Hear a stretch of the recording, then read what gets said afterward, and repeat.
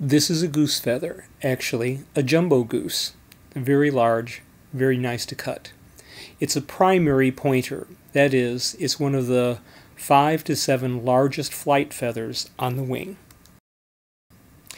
We need to get rid of all the parts of the feather that'll get in our way. We'll begin by using wire cutters to snip the feather in half. The fluffy barbs of the feather can get into the ink and smear it. So we'll get rid of that too. We'll peel them away, and all we have left is the barrel of the feather. When you look at the end of the barrel, you see that it's closed. We're going to have to open that up to do the following steps that we need to. Once again, we can use our wire cutters to snip off the end or the butt of this barrel of the feather. On the inside of the barrel, there is a membrane that we have to fish out. We can simply take a clothes hanger with a little hook at the end of it and plunge it into the barrel and fish out this membrane. Get all of it out that you can. There's also a membrane coating the outer surface of the barrel. We're going to have to get rid of this as well. For this, we can take our quill knife and simply skim away the membrane that coats the outer surface of the barrel. If we don't do this, it's going to be too slick to use for our feather for our quill. Here's a side-by-side view of the feather, showing that first we've snipped the end to open it up, then we fished out the membrane from the inside with a clothes hanger, and then we've skimmed away the membrane on the outside. Top before, bottom after. We're going to want to clarify or harden the feathers in order so that when we're writing, the broad-edged nib will maintain a crisp edge. Counterintuitive to that, in order to make it hard, first of all, we have to make it softer. To do that, we will plunge the feather, or in this case the feathers, into a glass of water overnight. This will make them softer and milky. That color is a telltale sign that the feathers are soft. In the process of clarifying or curing the quill, the color change of the feather is so important. Because we've put it in water overnight, it's become this soft, milky color. That will change once we do the following steps. It will become much clearer and much harder, and it'll hold up and keep a good crisp edge when plunged into the ink. I use a simple stamp pad for the next step. I hold the barrel of the quill in my hand so that it fits in my hand very comfortably. I then place the barrel of the nib onto the stamp pad. It makes a little red mark on the underside. This little red mark is an indicator to me where I'm going to center my next two cuts, the first and second scoop cuts, which are so very important. If I'm off to the left or to the right just a little bit, the quill will not fit comfortably in my hand. I found by making this little mark on the underside of the quill is a key to getting a good centered cut for the scoop cuts.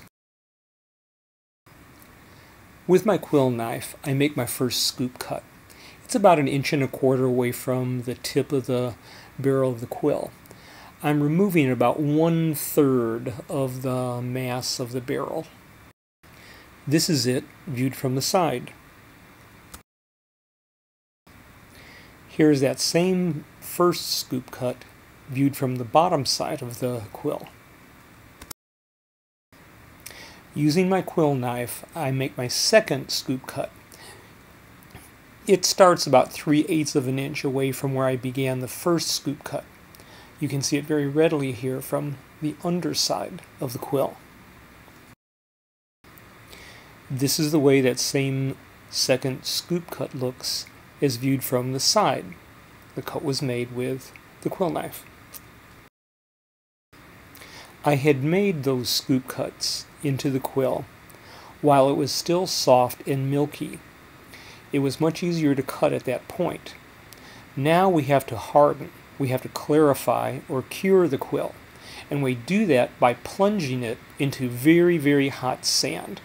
You get the sand so hot that when you sprinkle a little water onto the top, it sizzles and dances. It's easy to burn your hand when you're clarifying or curing the feathers with this hot sand, so I will use an oven glove when I shovel the hot sand into the quill. Using a large spoon, I fill the entire barrel of the quill with a very, very hot sand. Next, I plunge the feather into the hot sand. I leave it there for 2 or 3 seconds and then check on it. If it doesn't seem to be clarified enough, I'll repeat it a second or even third time until it does seem to be clear enough. I'll shake the sand out just to make sure, and I'll repeat the whole process if it's not quite clarified enough. Unfortunately, if you leave the feather in too long or you get it too close to the bottom of the skillet, it can actually fry the endings of the quill, and you don't have as good a product to try to cut. These aren't ruined, they're still salvageable. However, there are instances when the sand is so hot, all it takes is a few extra seconds and it ruins the entire quill. The bottom 2 are still salvageable, you can still cut those back, but the 4 on top look pretty bad. There's no way to save those. You can see here how the quill has gone from a kind of milky color to much clearer. The inside of the barrel, however, is very slick, and if we would try to load it up with ink, the ink or the gouache, whatever you're writing with, would kind of slither out uncontrollably. So with our quill knife, we'll scuff up the inside of the barrel so that the ink, when it's loaded into it, will stay put and will release with a controlled flow. Won't slither out. On the right hand side, that's how our quill will look at this point. The nib part of it is too elongated, too flimsy, it won't hold up. So we have to make our first vertical cut. It'll make it stiffer and stouter and trim it up some. We make this cut with our quill knife. At this point, the end of the quill is a little bit too stiff, too thick. So we're going to thin it out a little bit by making a diagonal cut with a quill knife. This will narrow it out some and make for a nice thin. However, in doing so, it's actually a little bit too long a diagonal cut. So that after we make our diagonal cut, we'll make one more afterwards. The next cut we make will be our final vertical cut. It'll trim away the excess amount of diagonal so that we'll have a good, crisp, stout, broad-edged writing tool that actually has a little thinness to it because of the diagonal that we had cut previously. We're now almost ready to use our quill to write with.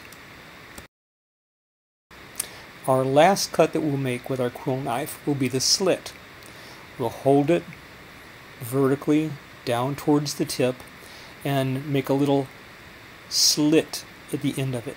This way it can splay open and release the writing fluid and give us a nice broad-edged river of ink flowing from the end of the quill.